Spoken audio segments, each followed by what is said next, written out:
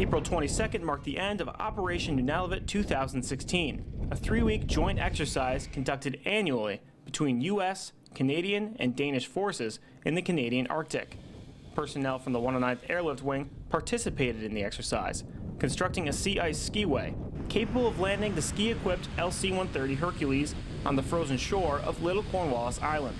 Major Matthew Sala, an LC-130 pilot with the unit, said the exercise highlights the unique capabilities of the 109th Airlift Wing and the New York Air National Guard. What we do is an extremely big asset to other entities up in the north, both foreign and domestic.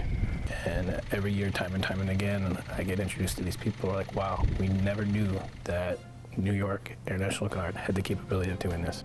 For the 109th Airlift Wing, I'm Airman Jamie Spaulding.